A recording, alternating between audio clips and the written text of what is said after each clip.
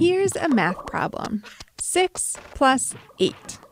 Your child will learn many mental math strategies to solve this instead of memorizing.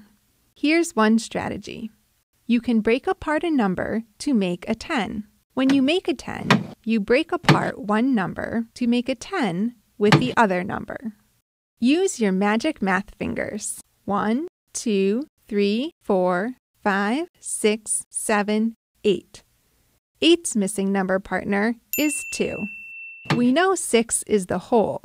We know one part is 2. What is the other part? 4. The other part is 4.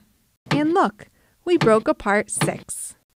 Now, if 8 plus 2 equals 10,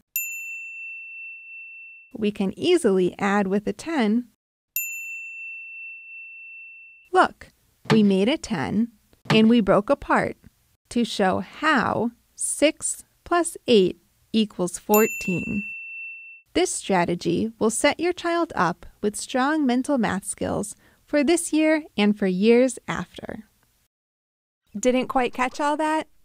Watch as many times as you need online at WSKG.org/goodtoknow.